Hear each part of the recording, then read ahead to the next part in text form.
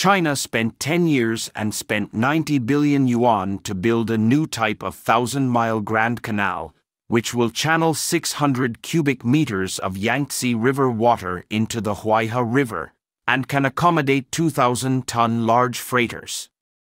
The West was completely jealous this time. How did China build the Grand Canal? In this video, let us take a closer look. Diverting water from the Yangtze River into the Huaihe River. In recent years, China has achieved rapid economic and technological development. So many projects have brought benefits to many people. As we all know, there are many rivers in Anhui Province, China. However, as the global temperature rises, many rivers are dry, which greatly hinders the passage of local cargo ships and brings inconvenience to local residents. Nowadays, in order to facilitate smooth north-south shipping, China directly diverts the water from the Yangtze River into the Huaihe River, increasing the connection between the two major water bodies. This project is China's first modernized main shipping Grand Canal from north to south, and China's second north-south shipping traffic artery after the Beijing-Hangzhou Grand Canal.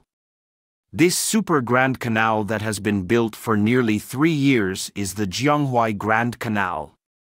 Speaking of this canal, we must first understand the water transfer main project from the Yangtze River to Huaihe River.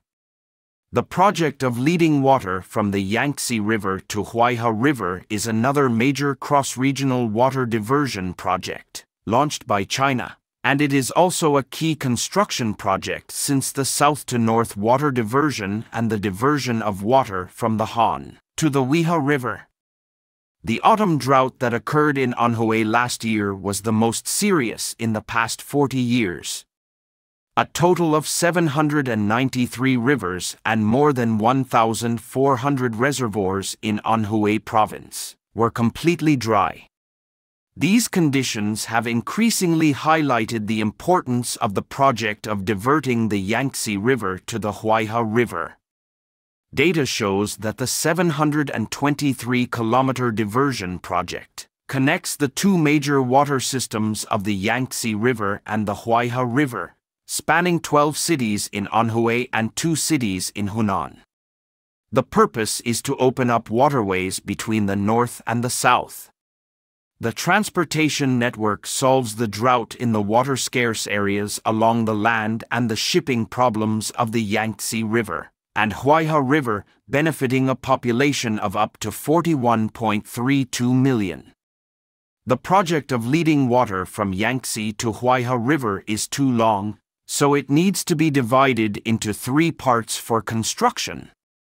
The first step is to introduce the water from the Yangtze River into Jianghuai Lake, and then send the water from the Yangtze River to the north through the Jianghuai Grand Canal and finally run through the entire project. But when it comes to diverting the Yangtze River to the Huaihe River, we have to mention the Jianghuai Grand Canal project. The inland super Grand Canal that can pass freighters of up to 2,000 tons. The Jianghuai Grand Canal, which is under intensive construction, is another major waterway in China that runs through the north and the south, and is also a key construction project of the Yangtze River to Huaihe project. Its construction standard is built in accordance with China's National Class II waterway. Even a 2,000-ton cargo ship can pass unimpeded in the waterway. The Jianghuai Grand Canal connects the Yangtze River and the Huaihe River and passes through Jianghuai Lake in Anhui in the middle. At that time, the water of the Huaihe River will merge with the water of the Yangtze River, and a second estuary will be added for the Huaihe River. The total investment of the project of diverting the Yangtze River to the Huaihe River is nearly 91.2 billion, of which the cost of supporting waterway projects is 29.3 billion. Together with the surrounding waterways such as the Shaying River and the Wushan Canal, A modern important waterway spanning thousands of miles and parallel to the Beijing-Hangzhou Grand Canal will be built. Build a water bridge over the canal. The Jianghuai Grand Canal is expected to build a total of 7 ship locks of more than 1,000 tons, and more than 70 bridges will be rebuilt for this purpose.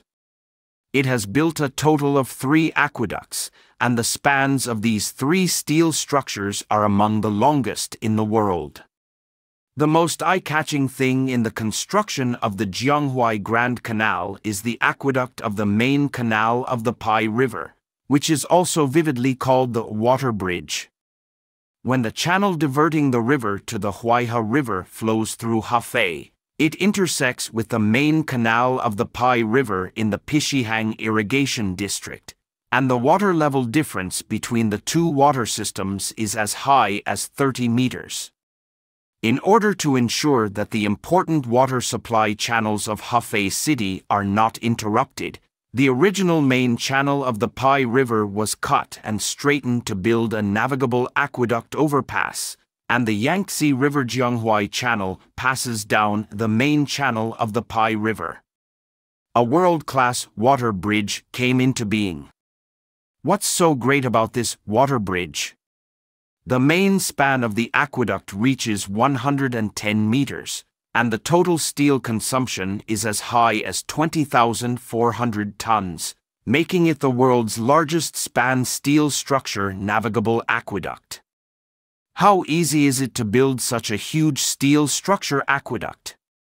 The construction party innovatively proposed the structural system of upper flat and lower arch, upper opening and lower closing, outer truss and inner wave, and achieved a breakthrough in the structural span under super-large variable amplitude loads. This aqueduct will fly over the Jianghuai Canal, will serve as a water supply point between the 2 major cities of Huaihe and Luan, and can also be used for 100-ton ships. When all the projects are completed, we will be able to see 100-ton ships passing through the Jianghuai Grand Canal, and 2,000-ton cargo ships sailing under the aqueduct. This kind of picture is unique in China. Goods bypassing the Beijing-Hangzhou Grand Canal will become history.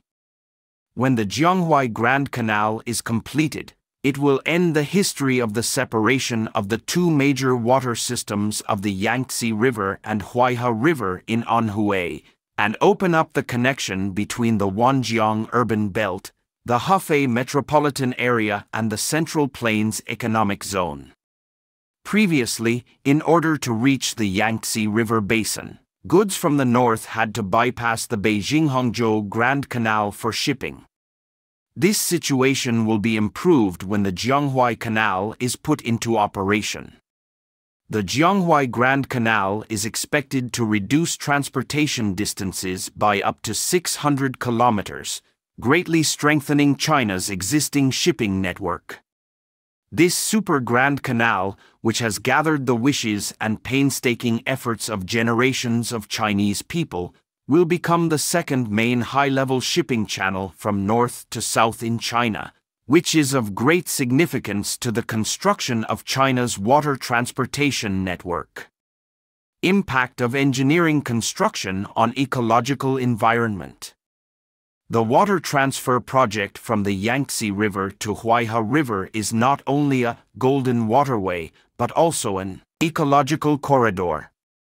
The project can replenish more than 500 million cubic meters of water to Chaohu Lake every year, which will help promote the flow of water in the lake area and restore the ecology of Chaohu Lake. The flow of river water into the Huaihe River can ensure that the main stream of the Huaihe River will not be cut off, and provide an important water source replacement condition for the pressure extraction of groundwater in Huai Bay. The Huaihe Estuary Sewage Interception and Diversion Project, with a design scale of 1.5 million tons per day, has reserved space for sewage discharge and pollution control for the development of Huaihe into a megacity, and established a safety barrier for project protection and the ecology of Chaohu Lake. At the same time, in order to practice the concept of ecological priority and green development, in order to protect the migratory and wintering grounds of Kaisi Lake migratory birds, the project has increased the project investment by about 350 million yuan and moved the waterway to the west by about 1 kilometer. In order to protect the habitat of the Yangtze finless porpoise, engineers gave up the optimal channel and reduced the scale of diversion. In order to minimize the impact of water conservancy projects on the ecology of the watershed, fish passing facilities were added to the project to open life channels for fish.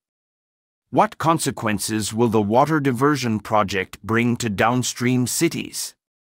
Many people are curious about whether such a large-scale water diversion project will have any impact on the downstream cities that originally depended on the water resources of the Yangtze River basin.